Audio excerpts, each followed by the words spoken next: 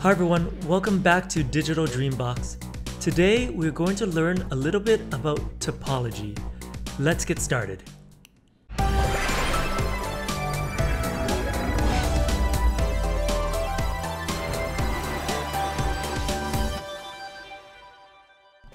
Okay, let's talk a little bit about the basics of topology. Then I want to go back into the outliner, show you how to organize it, and finally we'll make a couple more props for our scene with topology in mind. Okay, so when we talk about topology, we're talking about edge distribution, which also forms the relationship of our quads, not our quads, but our polygons. And right here, we have three types of polygons. We have the triangle, which is the most basic. It has three sides. The quad, which has four, and then n-gons, which is anything more than four sides. The quad, just to make note, is actually made up of two triangles. If you select it, up here you can see it has two triangles. And so when we're considering poly count for games, usually it's a measure of the triangles. At some point though, even though this is a quad, whether it's the 3D program, the texturing program, the game engine, at some point that quad gets triangulated. And then one of the things is when we're modeling, it's kind of good to use quads because it helps with our edge flow, and I'll show you what that means. Right here we have a plane with a bunch of subdivisions. I'm going to use my multi-cut tool to slice this edge. So I'm putting a vertex right there, pressing enter, and if I go into vertex mode, you can see that there's a vertex there. And that has turned this face into an n-gon. Same with this one. They both have five sides now, so 1, 2, 3, 4, and 5. And what that causes is it disrupts our edge flow. So as you can see now, the plane has, I can put edge loops here, but the moment I get to that, or run across where that quad is, where that n-gon is, I should say, it stops. And that can cause problems when you're trying to create edge loops and you're trying to get a flow for your mesh. So I'm just going to delete that vertex. Another thing is triangles can disrupt it as well. And when I say edge flow, for now, I'll just bevel this, but when I talk about edge flow, it's usually has to do with how the edges flow around the mesh, right? And when you're redirecting edges, it's easier to do with quads because when you think of a quad, it has a couple lines and you can draw that path with more quads. So you can direct it. You can't do it with triangles or n-gons. At least when you're laying down loops, Maya doesn't recognize it and the loops stop. So right here, right, I can go into my multi-cut tool if I can select this.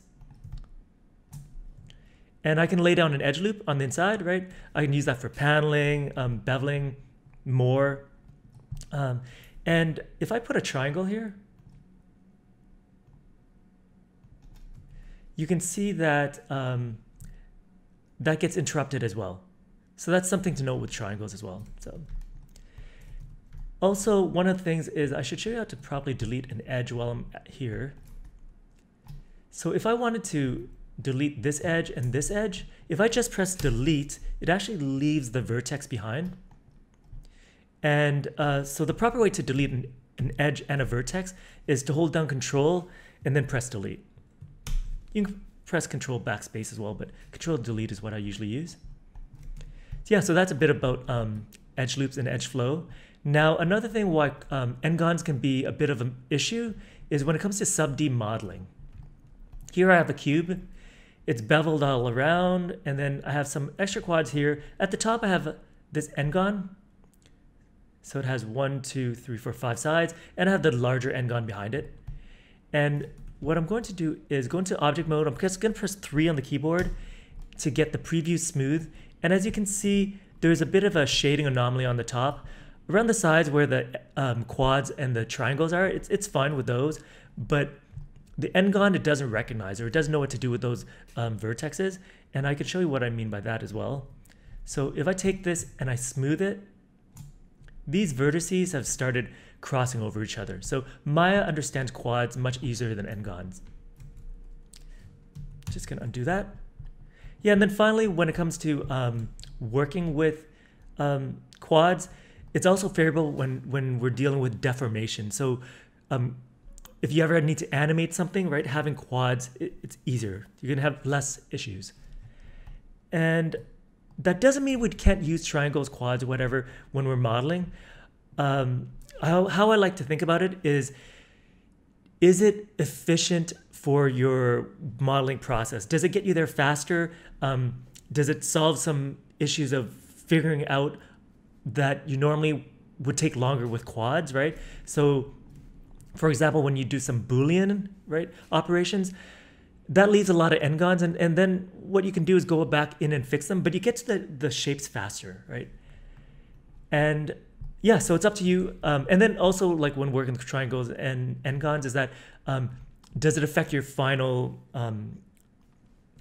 what your final look of the object is intended to be, right?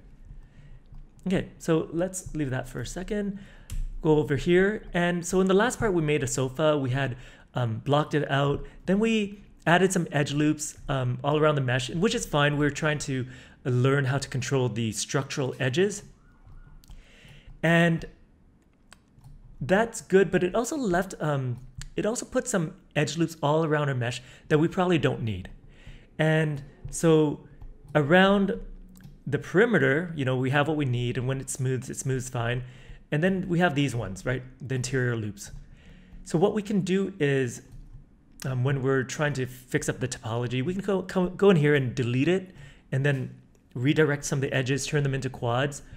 Or when we're first modeling, we can just put in the edges that we need, right? So if I lay down an edge here, I go to here, right? And then I go here and I keep drawing the edges I need. But that can make it a little bit uneven as well, because maybe you want the distance of all these edges to be the same from the perimeter, right? From the end. So I'm just trying to show you what I mean. So if I take the multicut tool and I cut here to here, right? Maybe I want the edge from here to be the same distance, right? So one of the things we can do is, if you take a look at this, if you look at the wireframe, it looks very familiar. What it looks like is the beveling with the chamfer off. So I'll show you what that means. If I take this, duplicate it, what we can do is, for now, I'll just delete half this object, just so that it doesn't collapse on the end, and I can bevel this a little bit easier. I'm gonna select these edges, everything around the perimeter, all our structural edges. I don't really need to grab that one. Okay, those ones are fine. Whenever I do this, I always miss a couple, so I'm trying to get them all this time. All right, so I think that's all of them. Okay, so now I'm gonna perform a bevel. And I'm gonna turn the chamfer off, just reduce the fraction for a bit. And then I'm gonna press 3 on the keyboard, and I missed one. I always miss one, or a couple. Let's do this. Missed this one. All right, and then let's bevel it again, turn the chamfer off. And now if I press 3 on the keyboard, right, it's smoothing the way we want. Did I miss that one?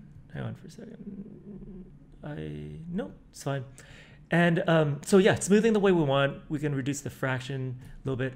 But it's left a couple n-gons, and we just need to go in and fix those now, right? So if I go into face mode, there's an n-gon there, there's one there, and there's another one up here as well. And these ones are actually easy enough to fix. And as you learn to redirect your edges, it'll be easier to fix them as you go along as well, right? This one I can just bring to here, and those are both quads now, right? And pretty much the same for here, right? This one, just bring it to the corner, and those will become quads. So I'll just do it as well, I guess. That becomes a quad, and that becomes a quad. The only thing you have to watch out for is really long quads. So right now it's on a flat surface, and this probably won't pose any issues for what we're doing in this project, and even like for most game art assets, right? But even topology helps when you're modeling, especially when you're using sub-D mode and get into like higher poly meshes, right? So I'll show you what happens if your quads get too long. This is a cylinder, and I'm just gonna put it over here. Scale it up, right? So now we have these long quads, which are essentially long triangles, right? I'm just gonna scale in the bottom. And I'm gonna turn off wireframe on shaded so you can see.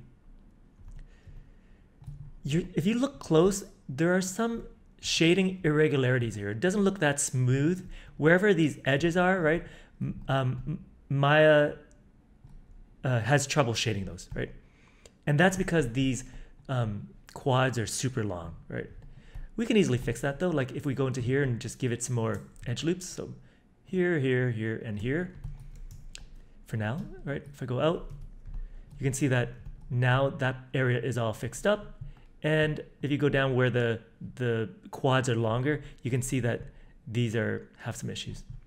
Yeah, so that's about the topology. But most of the time, we don't want to add unnecessary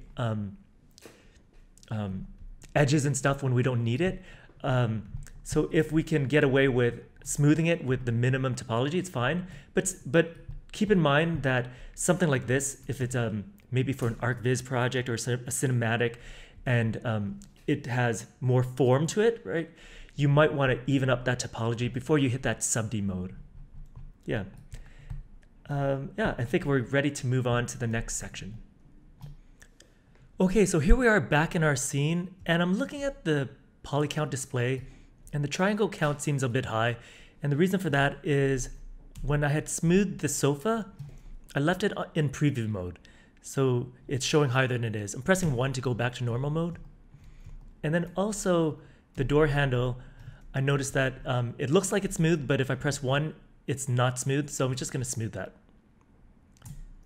And I'm gonna set it to 1 division level. There we go. Here's our scene again. I'm gonna open up our outliner. And here are all our props or objects, and they need to be named, so we'll do that first. And there's also a bunch of leftover history here. I'm just going to delete the history of these items.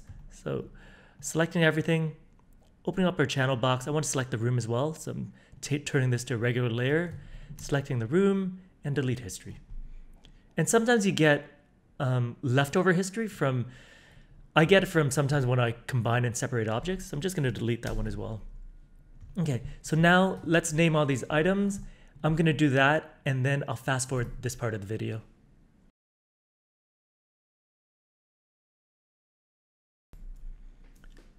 Okay, so everything's named for us in our scene. And next, I want to show you guys how to hide and unhide stuff. If you select any item in the outliner or the scene, the viewport, you can press H to hide it. And if you want to immediately unhide it, you can press H again. Sometimes though, if you hide it, press H, and you move an item, you won't be able to press H again to unhide it. At that point, you might have to go into the outliner, and there you can press H to unhide it. Sometimes you can actually press Ctrl-Shift-H to unhide your last item, but it doesn't always work. Okay, so I'm gonna reveal this again, and now let's learn how to move things around in here. So I have my door up here, and my door handle is down here. I want to move the door handle underneath the door for now. So to do that, select your door handle, hold down the middle mouse button, and then just drag that until you see that line under the door, and then let go. So now my door handle's there. I'm also going to do that with this picture frame A. I want to move it by picture frame B and C. So I'm holding down the middle mouse button and dragging that above that. And there you go. If you drag it so that it's over another item, it becomes parented to it. So we don't want that yet.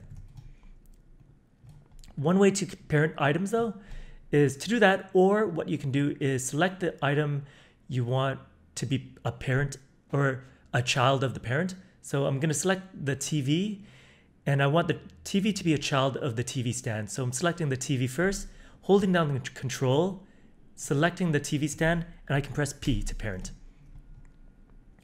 I want to do that with the door handle as well, right? Selecting the door handle, holding down control, selecting door, and I'm going to press P to parent. So now those are parented. All right. Let's group all our items. Before that, I want to freeze all the transformations. So I'm going to open these up so that I can see all the items. Selecting all our items, and I'm going to freeze the transformations on all of these. I'm going to select the room, floor, and walls as well. And then the freeze transformation button's up here, so press that one. And then I want to, just to be safe, delete the history again. All right, so let's close these up. And next, I want to show you how to find stuff in here or search. So if you ever have a lot of items in here, or you want to find items that might be child objects, right? You can always go in here and type in something like, I guess I can type in picture frame. Just the first 3 letters is fine, and it'll show all the picture frame items. Yeah. And then finally, let's group all these under one item. So to group everything, select all the items and press Control G, and that'll group everything. And then we just want to name our group, so we'll call this just isometric room _ group. And if you ever want to ungroup something, just select your group, go up to Edit, and you can ungroup here. So that'll ungroup all your items. I'm gonna undo that though. So here's our group. If we ever want to open up our group, we just hit this little plus icon to reveal it. If you want to reveal all your items plus the child items, so the child objects as well, hold down Shift and then click that plus item, and that'll reveal everything. Yeah. And I think that covers everything I want to say about the outliner. Alright, that wraps things up for us today. The video was already getting kind of long, so in the next part, we'll model the final items for our scene. If this has been helping you guys out, don't forget to hit that like, subscribe, and we will see you in the next one.